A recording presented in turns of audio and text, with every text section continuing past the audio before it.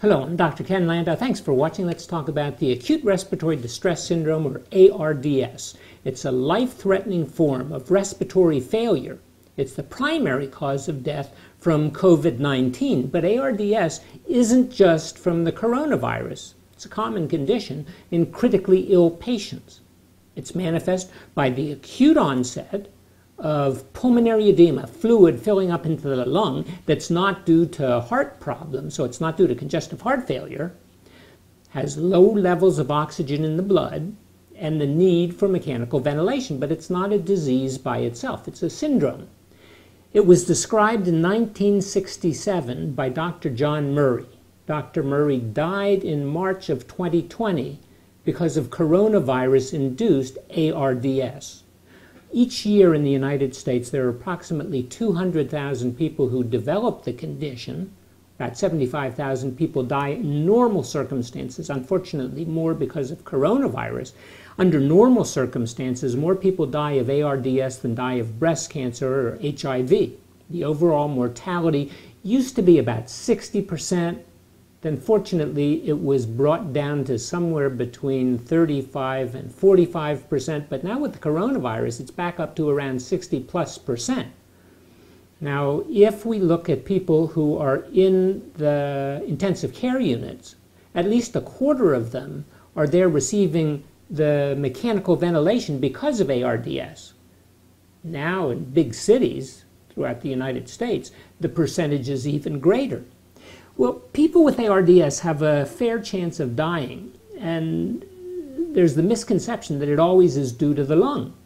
But people who have ARDS might have had some underlying medical condition, and that might be the cause of death. Maybe it was infection or cancer, immunosuppression.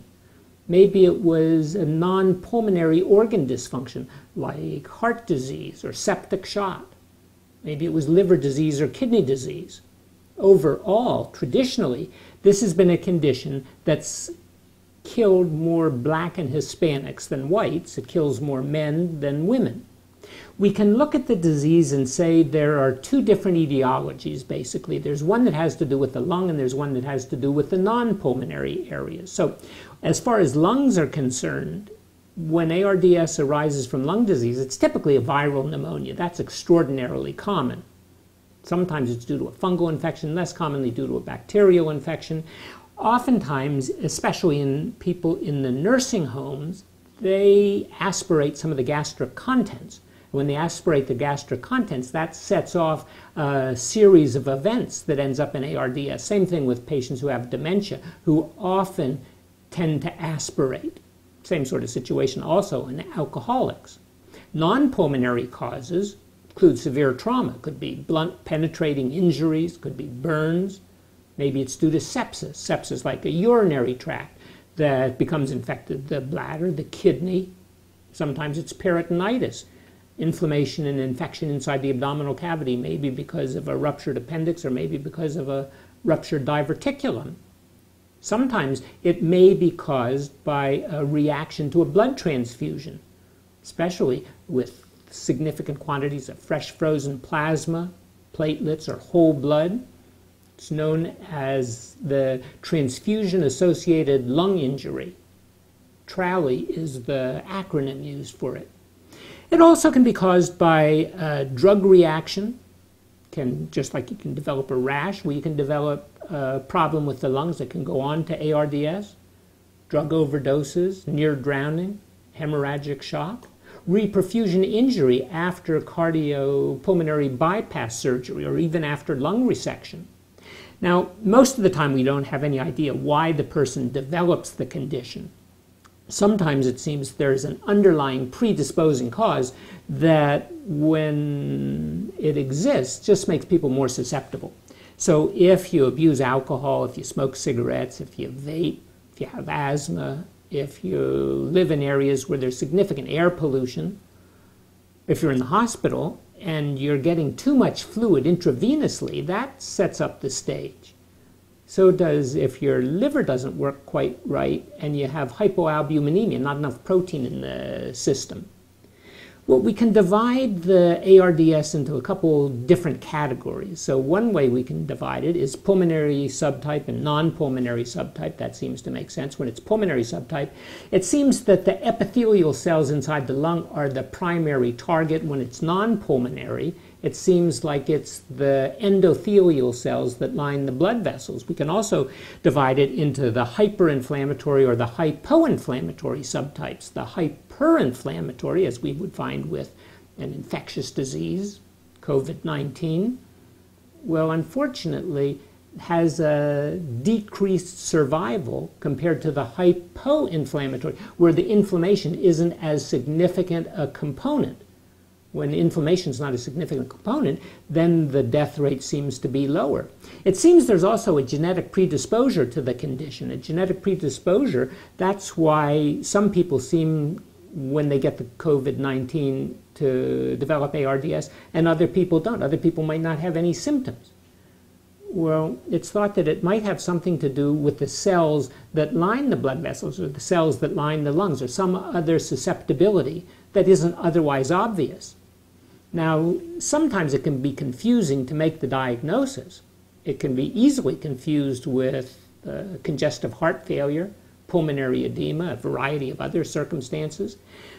In order to make a standard definition, a group of investigators got together in 2012 in Berlin, came up with a definition where it would occur in a specific time interval within 1 week of some known insult to the lung. And the respiratory failure could not be due to congestive heart failure or fluid overload like you might get in the hospital.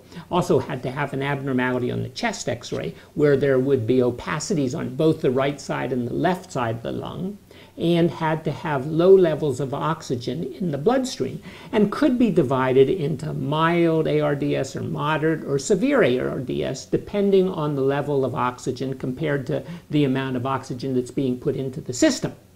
Well, under the best of circumstances, the mortality, even for the mild ARDS, is about 25%. It's well in excess of 50% for severe ARDS. People with ARDS typically will end up on a ventilator for anywhere between 5 and 10 days. Children have their own criteria for the condition, but it's interesting to note that it's not infrequent in children less than 5 years of age. It tends to be more in males than in females. Oftentimes it's due to viral pneumonia, just like it is in adults. Now, when the patient develops the condition, it can come on slowly or extraordinarily rapidly. People complain of moderate to severe respiratory distress. The heart rate is increased, the respiratory rate is increased. They have an obvious hard time of breathing. You can tell they're using what we call the accessory muscles of respiration. They're hypoxemic. They're low levels of oxygen in the blood. We can determine that just by looking at the fingernails. They're sort of cyanotic, tend to be relatively blue. And as I mentioned, this can come on extraordinarily rapidly. You're okay one moment, and just half an hour later, you're having extraordinarily difficulty breathing, or it can come on slowly over the course of hours to days. Now, even though coronavirus, COVID-19, seems to be the major cause right now, have to consider when a patient comes to the physician that it might be some other cause. It might be the standard kind of pneumonia. And it's important to distinguish whether it's pneumonia from the hospital or pneumonia from the community. Where did it come from? Because the organisms that are responsible tend to have different susceptibilities to the antibiotics. So we can do some simple tests, some nucleic acid detection tests. Obviously, there's a test for the coronavirus. Have to make sure that the person doesn't have peritonitis, have a ruptured abscess. That's obviously important. Well, when it comes right down to it, can we easily distinguish between heart-related and lung-related causes? No, sometimes it's very difficult, but there's a blood test called the BNP, brain natriuretic peptide, that's easily available, and if that's elevated, it tends to mean it's the heart. In research settings, there are some fancier kind of tests that can be done, but basically, it's an injury, and it's an injury to the cells that line the blood vessels in the lung, the little tiny capillaries. We call those endothelial cells. They're just a single membrane, a single lining, single cell lining. And right next to them is a single cell lining inside the alveoli of the lungs. And that's what we call the epithelial cells. And it seems like it's an injury to both of those cells. Now, under normal circumstances, those cells are responsible for allowing gas to go in both directions. So oxygen comes in and carbon dioxide goes out. Fluid stays out because the cells, the endothelial cells in the blood vessels and the epithelial cells in the lung, they're tightly bound together. So they don't allow any fluid to go from the blood into the lungs. And if any did by accident, well, it can be pumped out. It's pumped out into the interstitium of the lung, and then it's absorbed through the lymphatics. But in the condition that we're talking about, in the ARDS, there's an injury, there's an insult to those cells in the lining of the blood vessel, the endothelial cells. They don't stick together very tightly. They do allow some of the fluid, the serum, the plasma, to float into the lung. They allow some of the white blood cells, some of the other substances in the blood, like the platelets, get into the area of the lung. And that's because the cells inside the lung, those epithelial cells, they don't stick too tightly together. And then all of a sudden, there's another kind of a cell that's native to the lung. It's called an alveolar macrophage. It's a type of a white blood cell. And it's part of the immune system and the inflammatory system. And it can become activated. And when it becomes activated, then it starts calling in other kind of blood cells. And those other blood cells, like the white blood cells, the lymphocytes and the neutrophils, they start releasing some of their substances. And when they release their substances, then they call in more inflammatory cells, more fluid gets into the lung. And then we have a horrible situation where now all of a sudden the spaces that are supposed to have oxygen that can get into the blood, now they're full of fluid. So now we have a mismatch of areas that are being perfused, but there's no oxygen in those areas that can get into the bloodstream. So now all of a sudden we start having a decrease in the amount of oxygen in the system. And all the while, when this is going on, those cells are releasing some substances known as cytokines, and those cytokines are very important for the inflammatory condition. So we now have a massive ongoing and self-perpetuating inflammatory condition inside the lung, and some of that material is going to seep out and get into the systemic circulation. And if the situation gets bad enough, then all of a sudden, now we're going to have, in addition to the lung injury, now we're going to have additional injury in the heart, in the liver, in the kidneys, even in the brain. Other areas are going to be affected. So during this so-called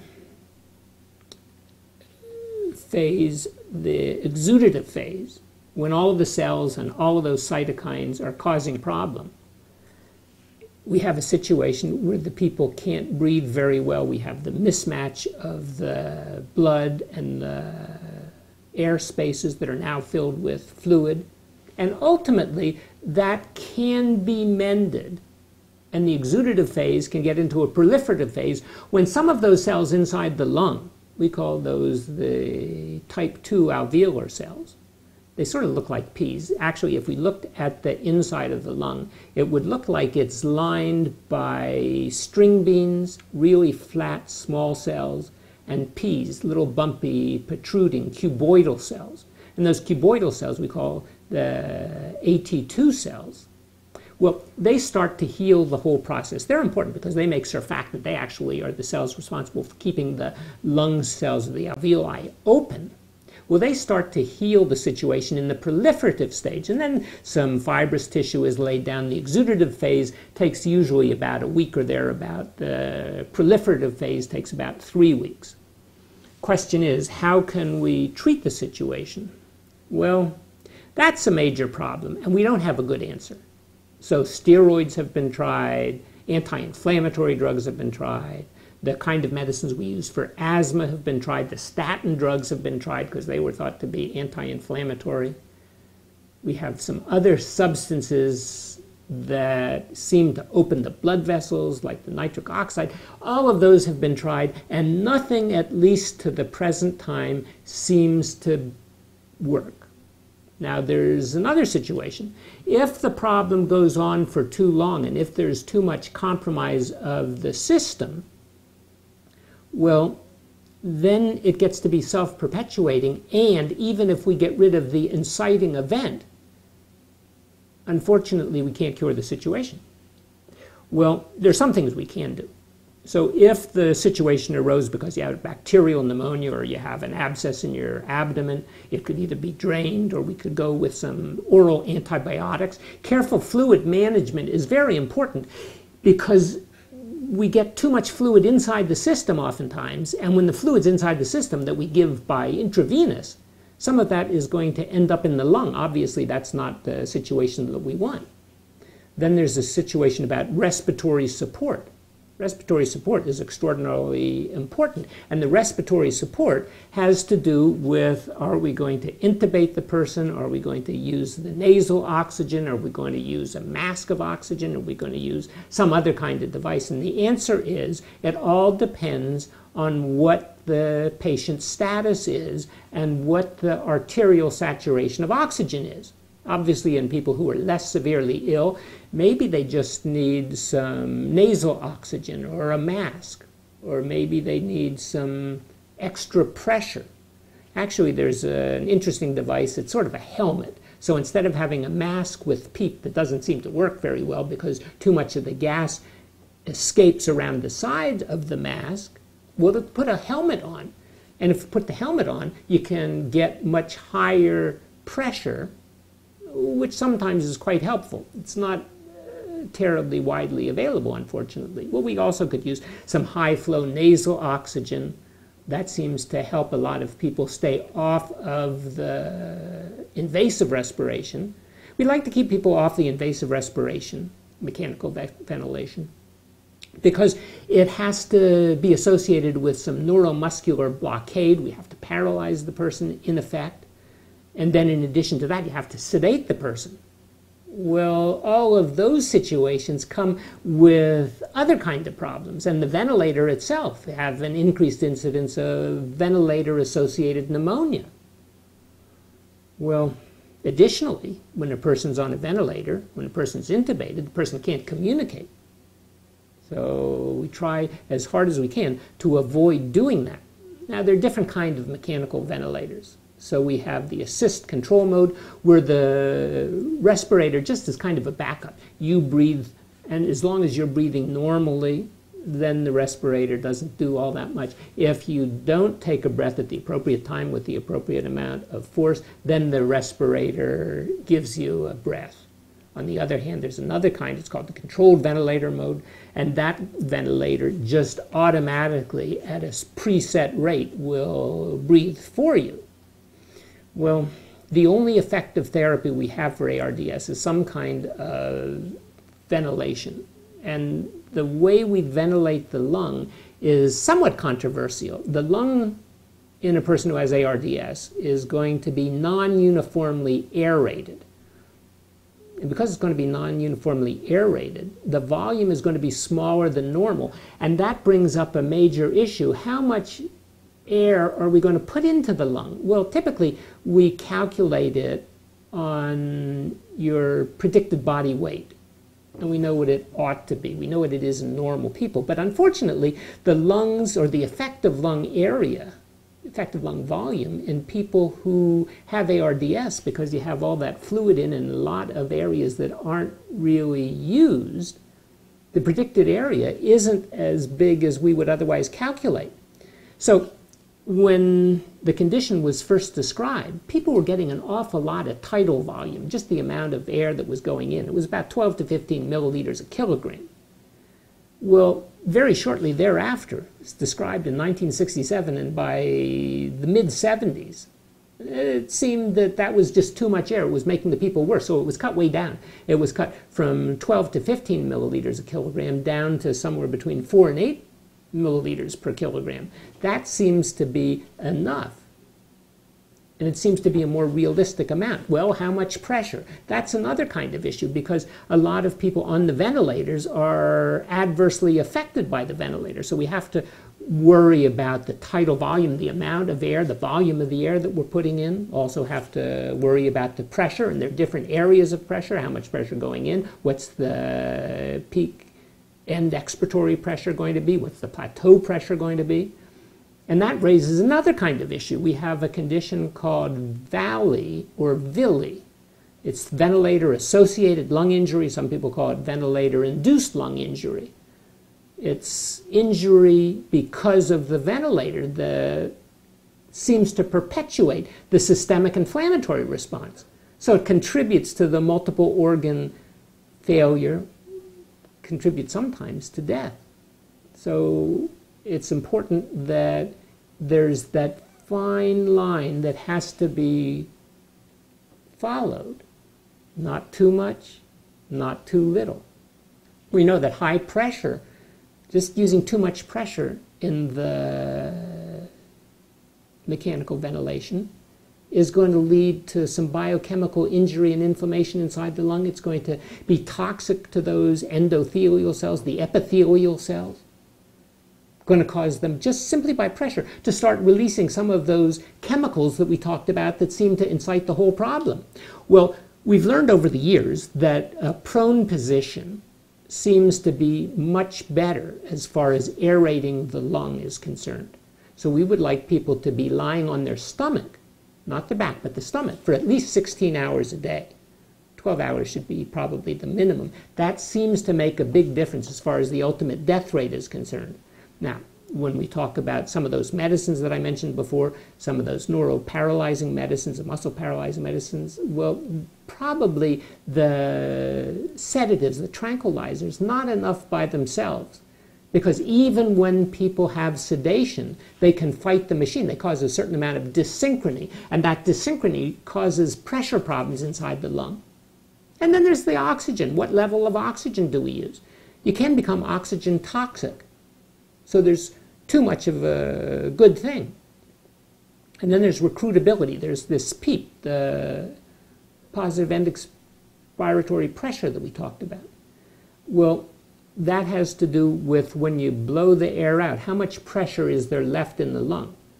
Well, people argue about high PEEP and low PEEP, and that's obviously very important, because if we have too high a PEEP, that can cause rupture of some of the small damaged air sacs inside the lung. If we don't have enough, obviously the cells are going to collapse and they can't open up again.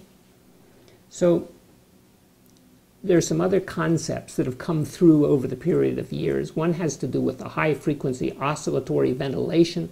That's relatively low tidal volume. That's good. But it's very rapid respiratory rate, and that's bad. That actually impairs the ability of the blood to get back to the heart. So that seems to be one of those things that have been tried, but didn't seem to do very well. Now, there's one that's sort of going around in the settings now, and it's called ECMO. It stands for extracorporeal membrane oxygenation. And that has to do with actually taking some of the blood out of the body, oxygenating it in a machine and putting it back. Well, that got to be the rage, and many hospitals throughout the country were investing in the equipment, except the studies show that it really doesn't do much good. Well, while we're so worried about the patient's lungs and treating infection, we also have to worry about feeding the patient, because remember, we're talking about someone who's going to probably be incapacitated for a week or thereabout. Well, during that time, the person's going to be catabolic. The person's going to be breaking down some of the tissue, so we have to give them some nutrition. Well, how do you give them the nutrition? Do you feed them intravenously? Do you feed them through a gastric tube, a tube that slipped down the nose into the stomach?